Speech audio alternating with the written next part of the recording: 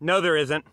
There isn't a professional soccer player in the entire world that doesn't know how to juggle. And that probably includes the goalkeepers, the one position you could excuse not having good enough foot skills to actually juggle a soccer ball. And here's the thing.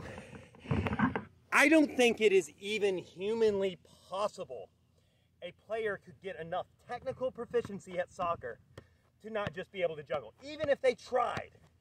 Now, that doesn't mean that every professional soccer player can do around the worlds. That is a completely different topic for a different day. However, every professional soccer player can control a ball, and they can do a few juggles. And the thing is this, there really is no excuse for not being willing to learn. The only reason you guys don't want to learn is because you don't want to put in the effort. And that's the thing. You're not going to make it to the professional level if you can't do the bare minimum. Fact is, you're not even going to play Sunday League if you can't do the bare minimum. And no one's saying juggling is the only thing you need to practice. It's not.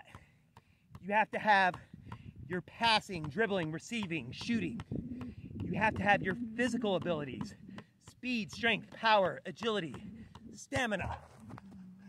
And most importantly, you have to have a high enough soccer IQ to make the right decisions. But juggling is going to help with almost all of those things because it's just going to make you more confident and you're going to be more in control of the ball.